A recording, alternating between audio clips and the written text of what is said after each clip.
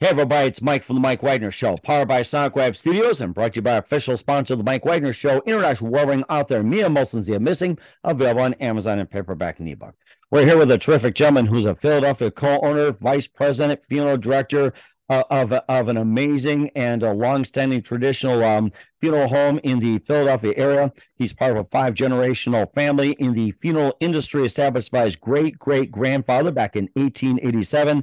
And of course, his funeral home provides funeral and cremation services, plus veteran services, out-of-state transport, and also memorial services while honoring tradition. And what makes this so unique, he also adapts to the number of changes in the funeral industry and comparing, what was before to today. And what makes this funeral homes unique, we'll find out live, ladies and gentlemen, from Plus Studios in beautiful downtown Philadelphia, the co-owner, vice president, and funeral director of Goldstein's, Rosenberg's, Raphael-Sacks Funeral Home, and we're going to quiz you on this afterwards, ladies and gentlemen. The multi-talented Brett Schwartz. Brett, good morning, good afternoon, good evening. Thanks for joining us today. Thank you. I appreciate the intro. That was wonderful. Thank you so much. It's a pleasure to be here. Yeah, and that was quite a mouthful. I got to say that. I love challenges. I got to say that. So remember, everybody, Goldstein's, Rosenberg's, Raphael-Sacks Funeral Home. So we want that to get in the memory banks, and of course, we'll have a quiz afterwards. So you're co-owner, vice president, and funeral director of Goldstein's, Rosenberg's, Raphael-Sacks Funeral Home in the Philadelphia area, part of a 5-generational family in the funeral industry established by your great-great-grandfather back in 1887. You also provide funeral and cremation services, and plus other services for veterans, out-of-state transport, memorial services while honoring tradition. You also address significant changes in the industry. And of course, what really goes behind the funeral home, we'll find out. And before we get into all that, Brett, first of all, tell us how you first got started. Well, as you said, I am a 5th-generation funeral director. So I grew up with my father having been a funeral director for all of my life. He did the same, and so on and so forth, back to my great-great-grandfather, Morris Rosenberg, who started the first of our family funeral homes in the 1870s. I grew up in it. I started working there when I was 14 back in 1992. Worked at the funeral home, summer breaks, vacations. I ended up doing a work-study program there in high school. Wow. After high school, went to Penn State. Graduated from there with a degree in business. Followed that with mortuary school. I went to a place called Gupton Jones College of Funeral Service in Atlanta after I graduated from Penn State. And then I came into the business. I became a licensed funeral director in 2003. And this marks my 30th year as a licensed funeral director. Wow, you really kept that up very well, and that's so amazing. And of course, what was that one precise moment that simply influenced what you're doing for the rest of your career, and the fact that 5th-generational, what was that one precise moment simply says, I'm going to keep this going? I'd probably have to say, over the years, I lost a number of family members. I lost friends. My mother died in 1993. And I apologize. It was 20 years that I've been licensed. Excuse me. It's okay. Yeah, but 30 years since my mom was gone, and having experienced a loss so close, so personal, I think I decided at some point where I just said, I just want to help people because it's such a hard time. My father, being a funeral director, he made all the arrangements. I didn't have to do anything, but people that don't have an asset like that in their family to lean on, they don't know what to do. They're in the dark, they're grieving, they're mourning, they're upset. It's in my nature to help people. I always like to help people. And it doesn't matter what it is, friends, acquaintances, family, strangers. If I see an angle where I can help somebody, I always try to step in. And helping somebody at one of the worst times in their lives is it's just a gratifying experience. There's a lot of satisfaction that comes with that, especially when a family says, thank you for helping me through this time in my life. I think I just kind of had that realization given the losses that I had experienced, and that kind of culminated with the loss of my mother. Mm-hmm. And of course, going back, way back in 1887 by a great grandfather, and which was known back then as the Morris Rosenberg furnishing undertaker. Maybe a bit of history about that, and how did he first get started, and what was his that led him to his calling and starting a funeral service going back to 1887. So I haven't gotten all the history there. My father's family's always been a bit of an enigma, but I can tell you that it actually was 1877. I don't remember. 1877. Okay. Yeah, which is okay, not a problem. Listen, it's the 1800s. I mean, we can both agree on that. Who's counting? Um, yeah, exactly. At that point, but I don't know what his calling was initially, but I think after he having started it in the 1870s, like I said, he had a son named Judah. Judah followed in his family's footsteps. That's kind of what the funeral service industry breeds. Not always, but a lot of family businesses that hopefully last for generations. In our case, fifth generation, which is a beautiful thing. Some don't make it as long. I'm glad that we have, but given the circumstances, it was my great great grandfather Morris, his son Judah. My great grandfather Judah, however, had my grandmother Jane. Jane did not come into the business, but she married Bernard Schwartz. He went to University of Pennsylvania for law school, and for whatever reason, that career did not pan out. He came into the business, changing the lineage name to Schwartz, but the same family nonetheless. My father was interested; he followed suit, and so did I. Wow, that is amazing. Going down the generations as well, too, and of course, it takes special skills as well, too. To execute a funeral, bring comfort, and everything else. Just having a special skill set. What are some of the other special skills that one must possess? I would say first and foremost, empathy. You can't just be sympathetic to the families that you serve. You need to really put yourself in their shoes and understand that every family you serve is different. They're all experience some form of grief. They're all in mourning in some way, shape, or form. And you really need to take a step back and when you're serving your families, realize that each one is unique, but each one needs that same sense of deep and meaningful empathy that you can provide and come across the table with. First and foremost, that 110% through and through. You also need to be able to almost like an event planner. There's a lot of moving pieces, and you need to be able to put it all together, and you need to execute that as best as you possibly can. Not unlike a wedding, a funeral, you get one shot. You get one shot to make a family. I wouldn't say happy is the right word, but I think to make them feel as though they've had the loving, honorable tribute for their loved one that they were looking for. You get one chance to do it, and you need to be able to put all those pieces together, all those moving parts, and make sure it all comes together, culminating in a funeral that has a deep, lasting impact that gives them a sense of closure, and leaving them as though they've done right by their loved ones. And that's difficult. It really is. Some families are very demanding, and rightfully so. I don't begrudge them anything, but they want a lot, and you have to be able to give a lot. You also need to be able to put in a lot of hours. You need to be able to deal with a lot of high stress situations. You need a lot of patience, understanding, compassion, and you need to be gentle. Yeah. Yes. Yes. And I think that seems to combine all into one as well, too. You talk about, stressful situations, maybe some examples. What was like the most stressful you guys ever encountered, and how did you guys manage to handle it? Of course, it's a lesson for those who want to be a funeral director and get involved in the funeral business. For our funeral home, I think we've had different aspects of our business over the years that were bit stressful in certain ways. I would say the most recent that I could recall, and probably the go-to, would be the pandemic. Oh, yes. You know, when COVID really hit hard in March of 2020, I don't think anybody was prepared for what was coming, especially funeral directors. Um, Literally overnight, the phone just started ringing and ringing and ringing, and it just didn't stop.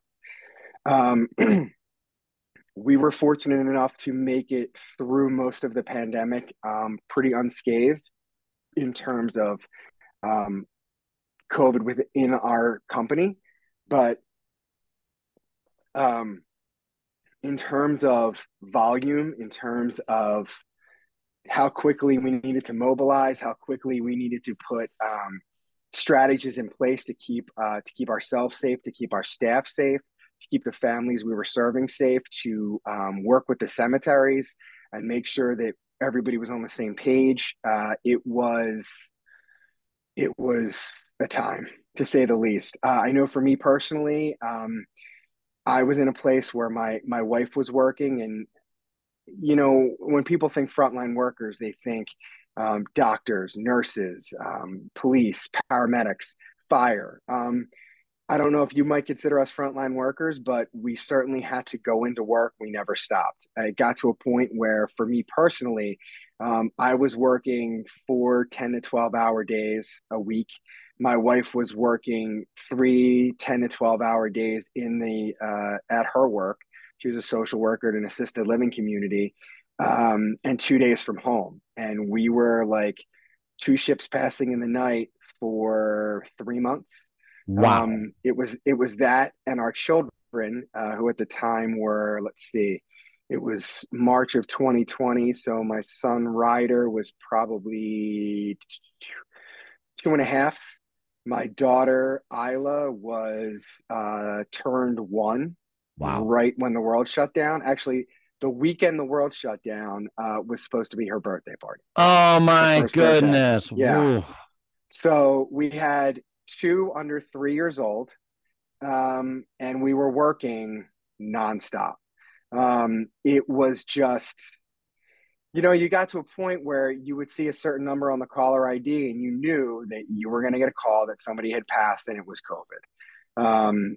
It was almost indescribable. I count us as fortunate in the fact that we didn't have any positive cases of COVID within our company for a long time throughout the pandemic, thank God. But also that we weren't like some of the funeral homes that we saw, some of the funeral homes that we work with in other areas of the country. New York City, especially, was indescribable. Mm. Indescribable. Their facilities didn't even have enough room to serve the families that they needed to. It was unreal. We did well. I thank God every day that we managed to get through it the way that we did. But I think that we put strategies and policies and guidelines and procedures in place that kept us safe and kept everybody safe. I have to say that I feel terrible for the families that we serve, because they probably didn't get the sense of closure that we would have loved to provide. They, of course, had our sympathies. We gave them 110% of everything that we had in order to make whatever tribute we could as meaningful as possible. But it was challenging. But I think that overall we did well. I think the feedback we got from our families, some of the kind words we got. Thank you for being here at a time when businesses are shut down and people aren't going to work. Thank you and thank you and thank you. And I appreciate that, because it was so hard to serve them the way we would want to. But we didn't have a choice. We were flying blind. We didn't know, especially in the beginning, what would be, how to keep ourselves safe, how to keep our staff safe, how to keep the family safe. And we just had to figure it out, but we did. But that was definitely the hardest time I can think of in my career, and probably in the funeral home's history. And he certainly kept it together too. That you also provide various services and addressing the changes. And what makes this wonderful funeral home stands out? We'll find out with Brett Schwartz, Schwartz of Goldstein's, Rosenberg's, Raphael-Sacks Funeral Home. But first, listen to the Mike Wagner Show at the MikeWagnerShow.com, powered by Sonic Web Studios. Visit online at SonicWebStudios.com for all your needs. Looking at a professional website without breaking your budget, Sonic Web Studios is the answer. Sonic Web Studios offers fast, affordable custom web designs at below the competition rate. Call today, 1-800-303-3960. That's 1-800-303-3960. Or email to support@SonicWebStudios.com. Mention the Mike Wagner Show, get 20% off your first project. Sonic Web Studios, take your image to the next level. Also, time to give an official shout out to our official sponsor of the Mike Wagner Show, international award-winning author Mia Molson-Zia. If you love fast-paced mysteries, you'll love Missing by Mia Molson-Zia, available on Amazon in paperback and ebook. Missing is fast-paced and intriguing with an unforgettable twist. Takes place in 4 countries, 2 strangers, 1 target, where truth is illusion and those who love be the first go missing. It's available on Amazon in paperback and ebook. Missing by Mia Molson-Zia has garnered great reviews. And Evil have endorsed by Hollywood celebrities, including Joanna Cassidy, Forbes Riley, and Manelos. So grab your copy today for Girls Missing by Mia Molson-Zia, available on Amazon. Also, check out the Mike Wagner Show at the MikeWagnerShow.com or 40 podcast platforms. Heard in 100 countries, including Facebook, SoundCloud, Spreaker, Spotify, and iHeartRadio. Also, Anchor FM, iTunes, Google Play, Amazon, Audible, Apple Music. Also on Podbean, Odyssey, and more. Follow us on YouTube and subscribe on YouTube. Also on BitChute and Rumble. Follow us on LinkedIn, Instagram, Twitter, TikTok, and Facebook. Take us with you on any mobile device. And for great gift ideas, go to Amazon.com. Check out the Mike Wagner Show podcast. T-shirts, pop sockets, throw pillows, tote bags, hoodies. Makes great gifts 24/7. Go to Amazon.com. Check out the Mike Wagner Show podcast. And for more great gift ideas like T-shirts, pop sockets, hoodies, phone cases, plus books like Missing, Wrinkles, and more, Amazon.com/Mia Molson-Zia. Check it out today and support the Mike Wagner Show on Anchor FM, PayPal, and the MikeWagnerShow.com. We're here with Philadelphia co-owner, vice president, and funeral director of Goldstein's, Rosenberg's, Raphael-Sacks Funeral Home, Brett Schwartz, here on the Mike Wagner Show. And, we talked about, how he came into the funeral business and some of the challenges. You also provide funeral and cremation services. And also, you provide services for the veterans, state transport, memorial services, while honoring tradition, and expand on more of the services that you provide, what makes yourselves stand out, especially from the rest. Goldstein's, Rosenberg's, Raphael-Sacks, again, being a 5th generation funeral home, I think is a real testament to the service we provide. Because I don't think we would have lasted if we didn't provide exceptional service to the families that we serve. As you mentioned, we, excuse me, my apologies. That's okay. As you stated, we do provide all those services, funeral services, both in our chapels, at houses of worship, sometimes just at graveside. We do provide services such as out-of-state transport if need be. We do love to honor our veterans because our veterans deserve it in spades. We do provide cremation services as well, memorial services. And we also serve interfaith families, which is an important thing to touch on because that's becoming quite the trend as time goes on. What I mean by that is simply you have one person that's, say, for example, Jewish in a marriage and the other person that is not. So let's just say you're serving the Jewish family first. Well, we want people to know that the spouse who's not Jewish can also be served by the same funeral home. It's important to note that while over the years we have served the community of Philadelphia, and I would say primarily the Jewish community throughout Philadelphia, we are always a funeral home first and a Jewish funeral home second. We serve people of all walks of life and all faiths. And that's been pretty consistent over the years.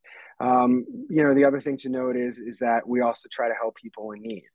There's people that come to our doors sometimes and say, we simply can't afford a funeral and we don't want to take the lesser expensive route of cremation. What can you do? We are more than happy to help people in need, 110%. I think that what makes us stand out is that we provide exceptional services. We have been for over 100 years now, in a very caring, meaningful, dignified, and loving and gentle way. We have a way of walking our families through things step by step, very carefully, very empathetically, as I said before, and just kind of holding their hands through the process. One of the things I think sometimes that as a funeral director, you have to keep in check is that, for example, myself, I've been doing this for 20 years now. I've served hundreds, probably thousands of families. But for a family that I serve, let's say tomorrow, it's their first time. It might not be my first time, but it's theirs. So I have to remember that and keep that in check. So I don't sound robotic and generic and scripted, because that's not what they deserve. That's not what they would want. That's not what their loved ones want. Uh, so I have to kind of remember that as I go on, and we all do. And I think we do an excellent job at doing that, serving the families in need. Hmm.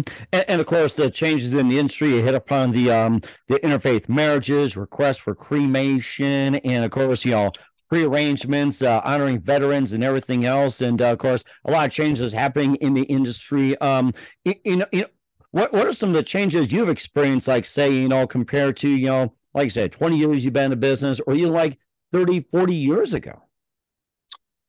A lot of things, demographically, things have changed over the years where our funeral home locations are. We have one in Philadelphia, as you had mentioned earlier. We also have one in the northern suburbs of Philadelphia, a town called Southampton.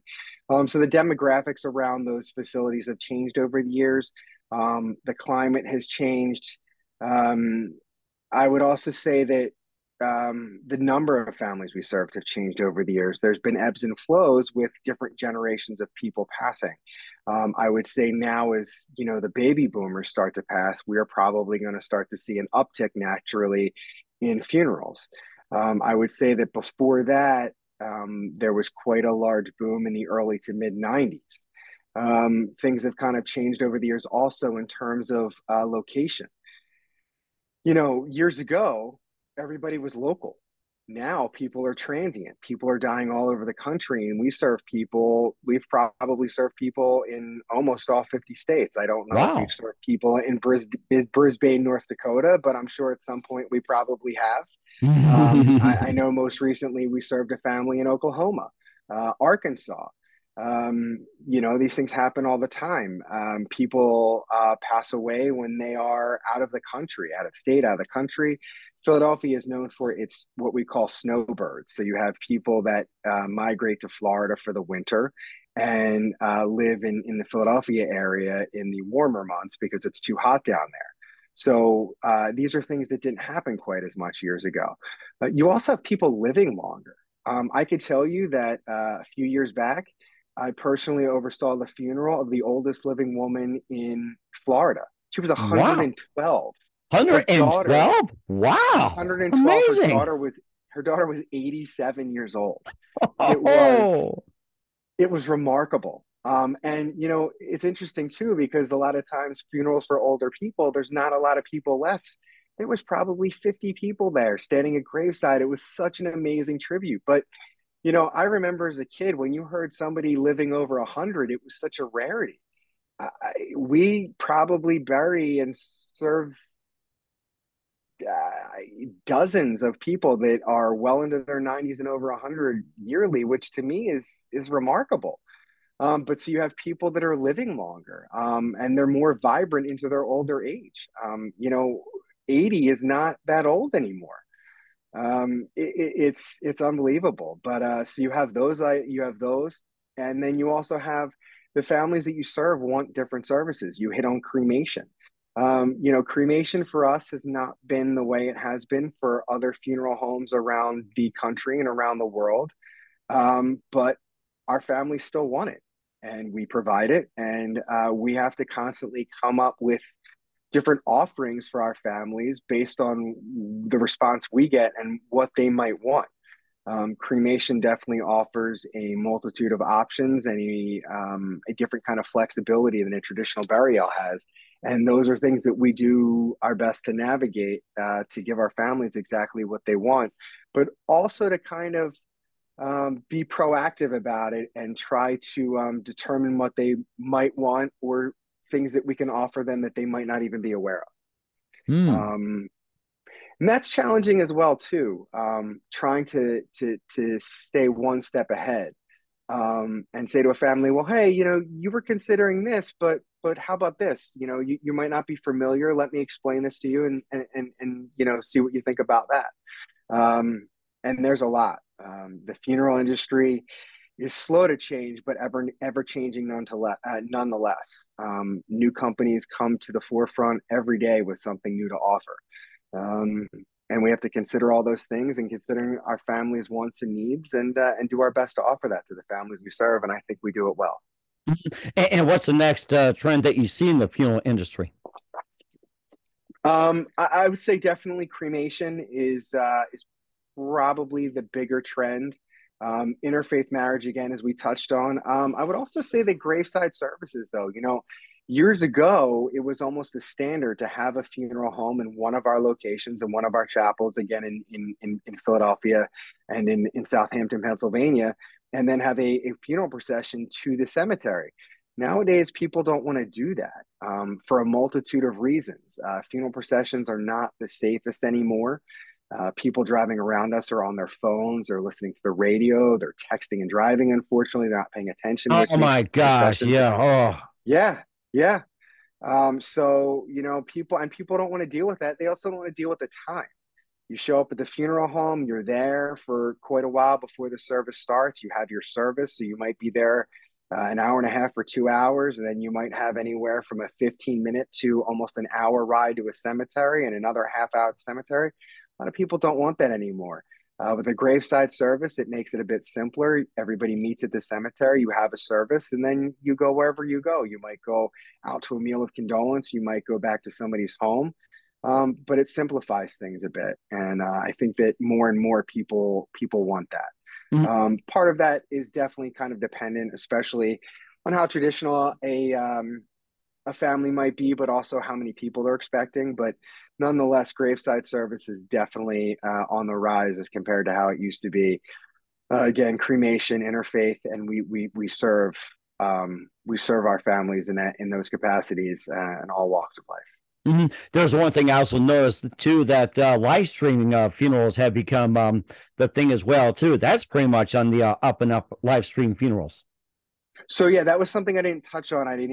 Hadn't gotten too specific in funerals, but since you brought it up, I certainly will.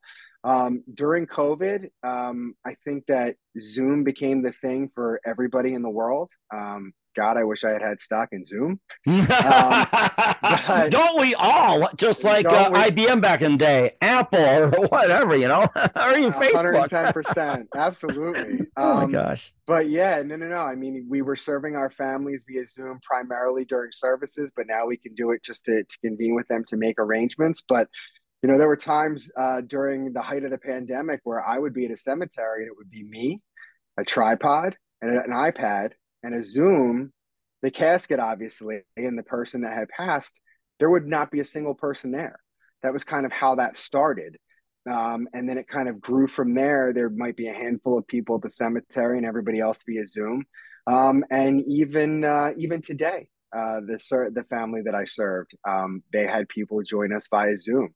Webcasting is becoming a big component of services that we offer. We also offer an in-house web streaming service as well, which is a bit different and a bit unique because it offers two perspectives. You get to see the front of the chapel where the officiant is and also where the casket is, but then you get another view of the family and some of the people in attendance. So that is definitely something that we provide. It's definitely something that our families appreciate, but it's definitely becoming more and more prevalent. And we're happy to offer it. To add to that, we also are able to offer the recordings of services to families as well, which is nice. And that does sound like it as well too. And what's coming up for Brett Schwartz of Goldstein, Rosenberg's Raphael-Sacks funeral home? I'll find out just 1 minute. You listen to the Mike Wagner Show at the MikeWagnerShow.com, powered by SonicWeb Studios, and brought to you by official sponsor of the Mike Wagner Show, international warring author Mia Molson's The Missing. We'll be back with Brett Schwartz of Goldstein's, Rosenberg's Raphael-Sacks funeral home after this time. We're back with Brett Schwartz of Philadelphia's Goldstein's, Rosenberg's, Raphael-Sacks funeral home here on the Mike Wagner Show. I hope everybody got that right here. We'll be testing afterwards as well too. And just a couple of things. How can people reach you, and where can they find you, and how can they get a hold of you for consultation and planning a funeral? Absolutely. So Most traditional way by phone, 215-927-5800. Um, also, come to visit our website, www.goldsteinsfuneral.com. My personal email is Brett, Brett, at goldsteinsfuneral.com.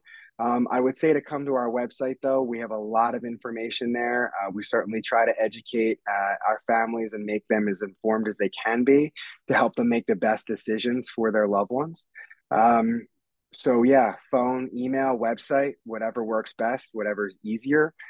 We are always willing to accommodate any way we can to help our families, especially in forms of communication. And we'll certainly do that as well, too. And who do you consider biggest influence in a career? That's tough. Um, if I had to say who was the biggest influence, I don't think I could really pick one person. One of the things that makes me different and a bit fortunate is that when I came into the business, there were a number of funeral directors that had been there for a range of years, ranging on 50 years to 20 years, 30 years, and everywhere in between.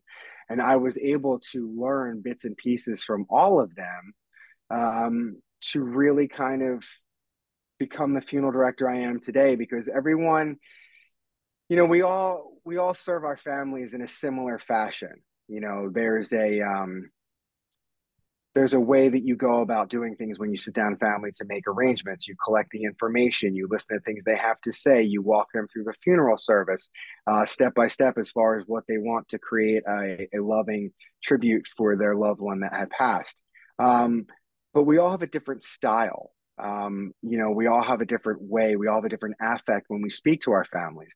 And I like to think that over the years, I kind of gleaned from all of the funeral directors that I trained with and kind of took bits and pieces from everything.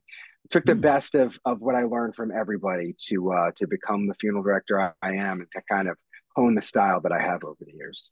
And that's certainly amazing as well, too. And of course, we learn from that. And what's the best advice you can give to anybody at this point? Anybody in terms of a family that I might serve, or somebody that might want to come into the funeral profession? In general, coming in funeral procession, that's another one to touch on as well. In general, and who wants to get in the funeral procession. In general, I'd like to think that of my favorite quote, Eleanor Roosevelt. Eleanor Roosevelt said, "The past is history, the future is a mystery, but today is present, and that's why we call it. Excuse me, but today is a gift. That's why we call it the present."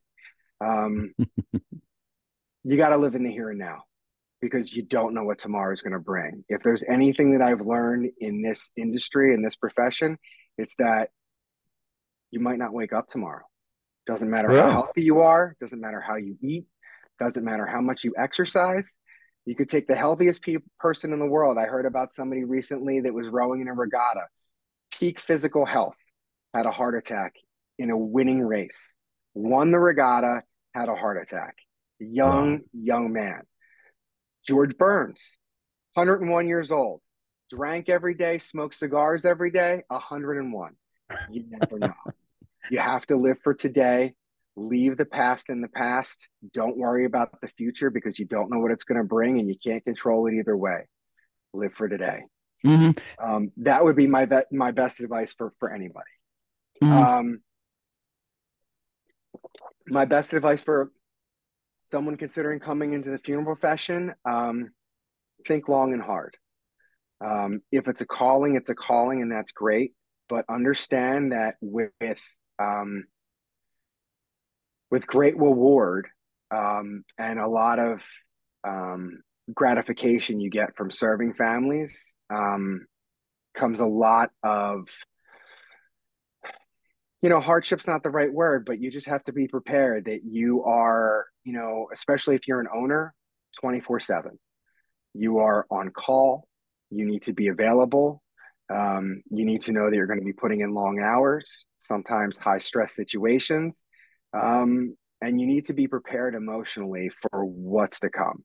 But if it's truly a calling, if you truly want to serve families, then by all means, start by calling a funeral home, saying, "I'd like to come in. I'd like to talk to you. I'm interested. I'm curious, but I don't know." visit a mortuary school. There are funeral service programs all over the country. Again, Goldstein's, Rosenberg's, Raphael-Sacks in the Philadelphia area. If you're anywhere nearby and you want to stop in and talk to me, I'm more than happy to share my time. If you want to email me, Brett at goldsteinsfuneral.com. If you want to call me, 215-927-5800. I am more than happy to listen and answer any questions you have. That goes for any family in need as well. Whether it is an immediate need situation or an advanced need. If you're interested, one of the services we offer is pre-arranging funerals, which we haven't discussed yet. And that means you are essentially arranging a funeral in advance. That could be 1 year, 2 years, could be 40 years. It doesn't matter. And there's a lot of benefits to that. That's not something we've touched on. I figured we would get to that at some point later in the interview. We can touch on it now or not, but nonetheless. You know what? I think that's a really good point as well, too. We cover so much ground and, let's go ahead with that because like I said, tomorrow never knows. So, and I think that is a really good idea. I'm glad you touched on that. Sure. Thank you for saying so. I do appreciate that. So one of the services we do offer, and I will start off by saying that I cannot recommend it more because it is truly a gift to your family, is pre-arranging a funeral. And that's going to start with something that people are not really comfortable with. It's always been taboo. You need to talk about death. People don't like to do it, but you know what? There's only two certainties in life: death and taxes. True. Now, some people don't pay their taxes, and we're not going to go down that road, but everybody's going to die at some point. And so why not plan for it? Why not have a discussion with your family so they don't have the burden of having to make these decisions once you're gone? And that's really what pre-arrangement's all about. There are other benefits to it, yes, but the main motivation is let me plan my funeral, let me tell my family what I want, and let me plan my funeral in advance from start to finish so that when my time comes, all they have to do is review the information that's there, have a handful of conversations, and the funeral will take place.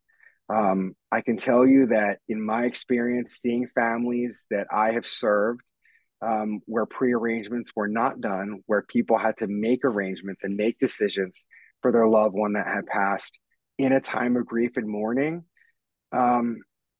it's really hard. It's really hard, and nobody wants to do it. Nobody wants to have to worry about what was dad's social security number, what was his mother's maiden name. I mean, there's information that they might not know, they might not have access to at the time, that they can't recall, that they don't want to be bothered with. So many things, and they don't have to. All it takes is having a conversation and some planning, and all that can be avoided. So it is truly a gift, and really it's a matter of sitting down as someone has passed and getting all of that information and making all of those plans. You're just doing it however far in advance that you're doing it. And the way that it works is simple. You have a consult with myself or one of my partners, one of the other directors at the firm. Usually lasts an hour or two. It can happen via Zoom. It can happen over the phone, and it can happen via email. It's best to sit down with one of us, but if that's not a possibility or it's not wanted, that's fine. We take some information, we go through everything step by step, and we make some choices.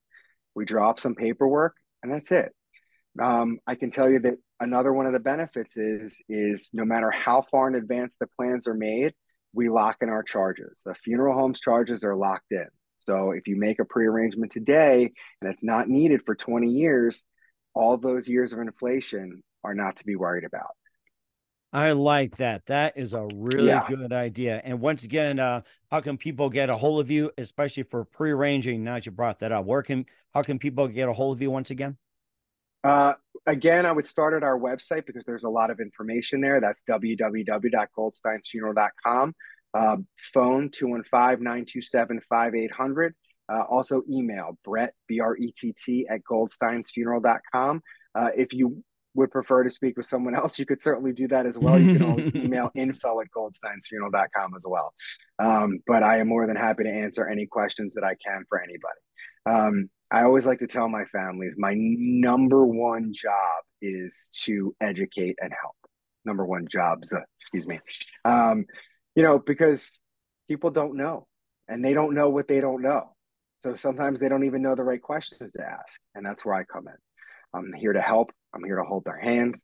walk them through it, whether it's in advance or whether it's in a time of need. And certainly very important as well. Once again, we're with Philadelphia Coroner, Vice President, Funeral Director, Brett Schwartz of Goldstein's, Rosenberg's, Raphael-Sacks Funeral Home on the Mike Wagner Show. Brett, a very big thank you for your time. You've been absolutely fantastic. Learned a lot from you. Looking forward to having you Thank you, again Mike. I soon. appreciate Keep it. us up to date. Keep in touch. And once again, what's your website? How do people contact you? And where can people get more information about your services, especially pre-planning and more? Sure. Again, so I'm Brett Schwartz, Goldstein's, Rosenberg's, Raphael-Sacks Funeral Home, www.goldsteinsfuneral.com, Brett, Brett, at goldsteinsfuneral.com, or phone 215-927-5800. We will certainly do that. Once again, Brett, a very big thank you for your time. You've been absolutely amazing. Looking forward to having you again soon. Keep us up to date. Keep in touch. Love having you back. Wish you all the best. And Brett, you definitely have a great future ahead of you.